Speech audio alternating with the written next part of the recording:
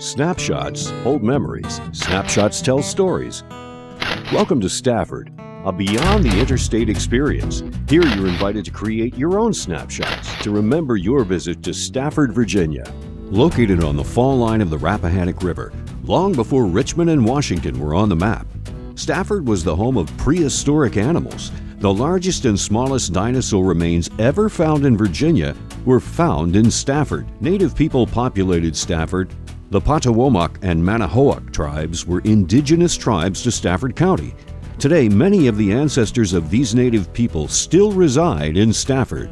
Visitors like yourself have made an impact on Stafford's history. Powhatan Indian Princess Pocahontas lived in Stafford for a while and was kidnapped from Indian Point. Captain John Smith sailed up the Potomac from Jamestown to present-day Stafford in 1608. Smith's diaries and maps detail exploration of the Rappahannock River and Aquia Creek, where he chronicled the Native American tribes he encountered. The colonial period found the port town of Falmouth a bustling enterprise and an important point of trade in the New World. Others visited the port of Falmouth, but not of their own free will. African slaves were treated as human cargo.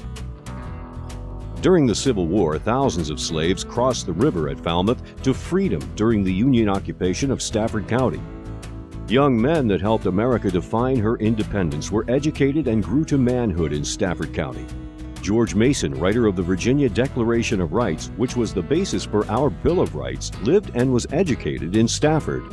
George Washington moved with his family to a farm along the Rappahannock in 1738. He lived from age 6 to 19 at his home in Stafford, now called Ferry Farm. It is here where he developed his moral code, leadership, and work ethic that would forever make him known as the father of our country.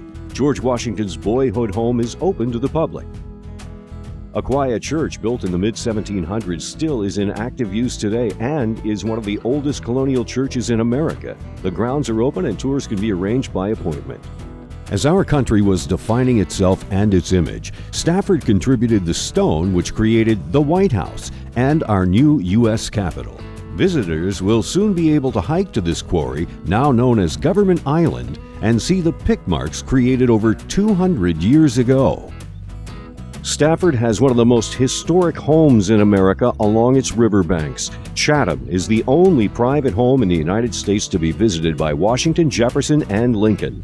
The home was a plantation in colonial and Revolutionary times, a Union headquarters and hospital during the Civil War, and a home for distinguished visitors like Henry Ford and Eisenhower in modern times. Chatham is open year-round. More than 135,000 Union troops were encamped in Stafford during the Civil War. The White Oak Museum tells the gripping story of the Union's occupation.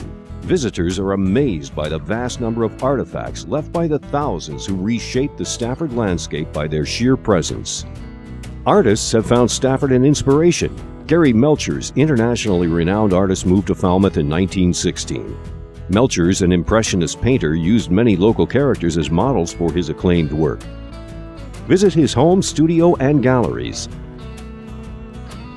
While you're in Stafford, enjoy the diversity of pleasures. A magical evening of professional musical theater at the Riverside Dinner Theater. Boating from one of our 4 marinas, sipping fine Virginia wine at one of our vineyards, or enjoying an elegant meal at a local chef-owned restaurant. Thank you for being one of our important visitors. We invite you to make your own memories during your stay in Stafford. Create your own snapshots. We wish you an experience that will last a lifetime.